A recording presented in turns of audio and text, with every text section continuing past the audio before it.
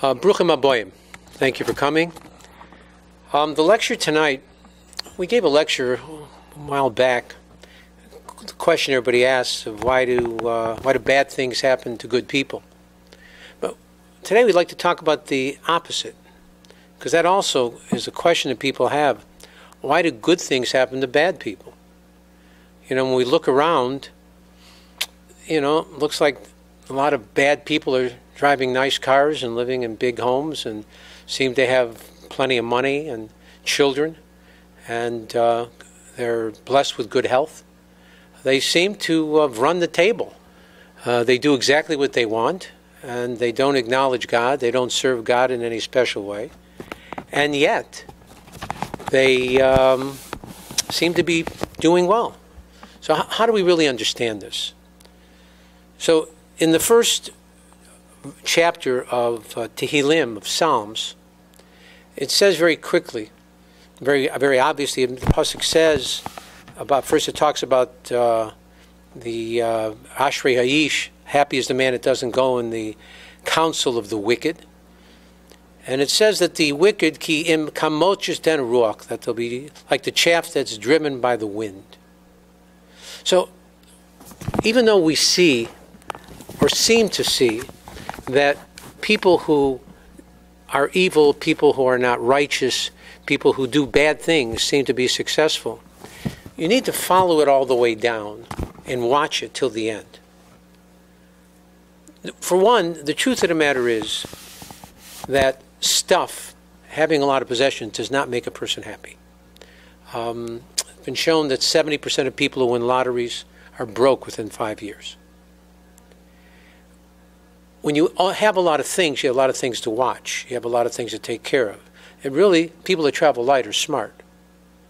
And the true joy, as we've mentioned in other lectures, is being able to share things with people. When you have something yourself and you don't share it with anyone, when you're greedy, when you're evil in what you own and you want to grab everything for yourself, the end becomes is that it becomes empty and useless. It's interesting that before I became religious, I was blessed with success. I always felt that God was paying me off. And I really was living life on a very simple premise that I wasn't going to have the next world, because they had told me that who I was, I would not reach that. So I decided if I wasn't going to have the next world, I would take this world. So I really lived my life based on the premise of having a good time. Life was a party. And I did everything within my power to make that party perfect. I had a yacht, I had a Rolls. Party started at 12:30 in the afternoon and ran till 5:30 in the morning, every day. It was Party City. But the amazing thing was, there was always something missing. It's almost like, I hate using saccharin, even though it tastes sweet afterwards. There's an aftertaste. And that's why water is great. There's no aftertaste and it takes care of things. But there was always that aftertaste. It was never perfect. And I really tried to make it perfect. And I didn't understand why it wasn't perfect until I got religious. The reason why we can overcome our Yetzer Hara, our evil inclination, and be happy and successful is because we join up with someone else. When two people come together, those two Yetzer Tovs, two good inclinations, can overcome one evil inclination. And together, that camaraderie overpowers the evil inclination, and you can find true happiness and true success. That makes sense, except there's a problem. When two people come together, you have two good inclinations, but also two evil inclinations. So what's the difference? The ratio is the same. It's still 2 and 2. The answer is no, and that's what I learned. You see, because the evil inclination by its very nature is selfish. So my good inclination not only does it want me to be good, it wants you to be good. And it'll go that extra mile to help you to be good, for you to be happy, for you to be successful, for you to have some joy. My evil inclination, though, only cares about me. It's very selfish. There's no camaraderie. This is why Israel can live as a sheep among 70 wolves, because all the Arab nations are only interested in themselves. You let 100 Arabs out of prison, they all go in 100 different directions. What gives the Jewish nation strength is that unity, where there's unity, where people take their Yetzer Tov and care about someone else. That's where strength and that's where happiness comes from. And since those that are evil are selfish by nature, therefore, they can't really find true happiness because it's always selfish. And it's kind of like cancer. Cancer is such a despicable disease because it's so selfish. Because the truth of the matter is, it's willing to kill itself just to kill the host that it's infested. If you stop and think about it, what cancer should do is get the person sick and live forever. Just keep them hanging on. But no, it's so evil that it will destroy itself and it dies with the person. Because that's the ultimate evil, and that's what evil's about. But why does, again, but still, people still seem, if you look at it, it still looks like people have many benefits that are evil. The answer is they do. Why? See, we see this world as sheker, as something that's false. This world is only a hallway before the banquet hall that we call the world to come, eternity. Much like the baby in the womb. Baby's in the womb for nine months, it does not want to leave because they see it's the only life that it has. It fights to stay in the womb. We come into this bigger womb, and we're here for 70 years plus or whatever, and we fight to stay here because we still don't feel that next step into eternity, and we fight just like the baby to stay here. Really, fear of the unknown. But the truth of the matter is what we fight is the greatest joy of all, to move into eternity, to our final reward, to be given that closeness to God that we all really strive for, which is eternity, something we can't comprehend in this world, nor can the baby understand what's going on in this world. So this world is what we call the world of sheker, falsehood. The next world is the world of emes, truth. So when we do a good deed, God cannot give us reward in this world because it's the world of falsehood. And we know the next world is the world of truth. When we do a good deed, a mitzvah, the only way God can pay us is in the next world, because this is the world of falsehood. He can't give us truth in the world of falsehood. He can give us certain benefits, interests, so we can still have benefit, but that's really just interest. But the main thing has to be saved for the next world, because we can't be paid here, except an evil person. See, because an evil person does not believe in the next world. His truth is in this world of falsehood. So when he does a good deed, and everyone does a good deed, even by accident, that good deed has to be paid for. God is exacting. He pays for every, he gives, you get retribution, punishment for anything that you do wrong, and reward for anything you do right. It's not that they balance out. Each deed that you do stands alone. So when an evil person does something good, he has to be rewarded. But he can't be rewarded in the next world. He doesn't believe in it. That to him is false. His truth is this world. So God gives him success in this world of falsehood, because that's his reality, that's his truth. For us who believe in the next world, God can only pay us in the next world. It's interesting. How do we understand that? There was a story told of a great man, a great Rebbe, who died. And on the same day that he died, when his coffin was being taken to be buried, surrounded by all of the Hasidim and all the people of the town, great throng of people, at the same time that he was being taken to being accompanied to the cemetery, his coffin, his body, a very evil man in the town had also died at the same time, and his body was also being taken to be buried at the cemetery. And with this evil man, there were just a couple people just to carry the coffin, the bare minimum. And again, the rabbi with great pomp and great ceremony.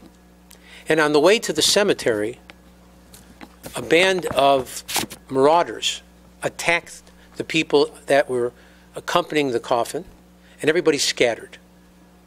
And one chassid, one student of this Rebbe, stayed with the Rebbe's coffin.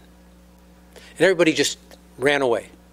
And when the threat was over, they all came back to bury the Rebbe, but somehow by mistake, they took the coffin of the evil person, and with all the pomp and ceremony that should have been given to the Rebbe, they took this evil man's coffin and took it to the cemetery to be buried. And the chassid was there with the Rebbe's coffin trying to get people to listen, couldn't get anybody's attention. And it really bothered him. And that night, after they buried the Rebbe and they got everything straight, the chassid, in his dream, he had a dream, he prayed to the Rebbe to come to him to explain what happened. It made no sense. Why was the evil man given this pomp and ceremony? And why was the Rebbe left there? And the Rebbe came to him in a dream. And he said to him that this evil man had set up a wedding for his daughter. And the wedding was canceled. And he had all this food. And what he did was, he gave all the food that he had set up for the wedding for his daughter to the poor of the city. And in heaven they had a problem because he had to be repaid for this one good deed that he had done in his lifetime. And that's what happened. And the Rebbe at one time was not quick enough to help a widow. So his payment for this misdeed, this little thing that he did that he wasn't quick enough, was that he wasn't buried with the same pomp and ceremony that he normally would have been. And the evil man was given this as a reward for the good deed that he had done, even though he didn't really mean to do it. The wedding was canceled. But rather than throw the food away, he gave it to poor people. So many times when we see things, we don't understand what they are. But we need to know, we need to believe that there's a God in heaven. When someone gets away with something in this world, paying something in this world is cheap dollars. When a person has retribution, when a person feels a punishment in this world and he learns something and gets better, that sin can become a mitzvah. That payment that he's made in this world is a blessing. That's why God has Rosh Hashanah Yom Kippur every year for us to pay down the debt. So that when we get to the next world, we're not carrying a whole bundle of sins that we have to deal with. Our load is light. But when it comes to the evil person never removes it. Then when he comes to the next world, he's overburdened with all the evil that he came with. And it's interesting, they tell again a story of a man who was very wealthy and a miser. And he put into his will, he was such a miser that he put into his will when he died, he wanted all of his money buried with him. And when he came to the heavenly court, and they judged him, he had no merits. And they told him he would have to go to purgatory. And as the angel was taking him to purgatory, to Gehenna, to hell, he told the angel, he said, you know, I was buried with all my money. You can take all that money, I'll go to heaven. And he turned around to go to heaven. And the angel said, no. We don't accept cash in heaven. So the man smiled and said, well, of course you don't. He reaches into his pocket and pulls out his checkbook. He signs the check. He says, unlimited funds. Take the check, write in any amount you want. And again, he turns and goes towards heaven. And the angel says, no, you don't understand. We don't take checks in heaven.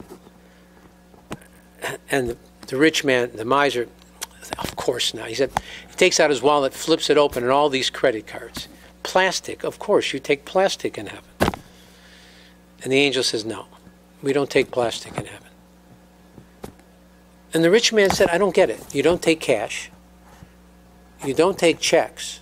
And you don't take plastic. What do you take up here? And the angel smiled and he said, we take receipts. That when you've done good deeds on earth, then you come with those receipts. And that's what gets you into heaven. So one should know that when you see people and you think that things are going very well for them, don't envy them.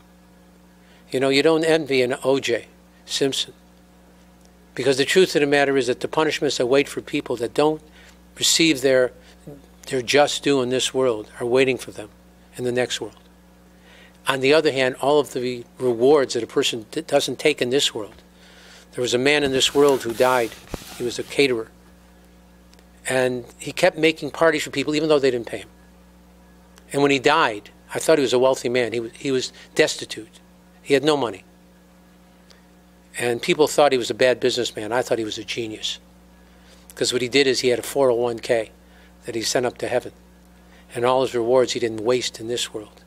He took them all for the next world. As we say, halavai, that we all of us reached the point that he did. The man was a genius. So may God help us to see things properly and not see things in the wrong way. You see people that are successful that you feel don't deserve it. Don't worry about it. Just move forward, do what you have to do, and know that you will be rewarded many times over for all that you've done and the way that you should be in the world to come, which is where the true reward really is. Thank you all for coming. God bless. Have a good Shabbos.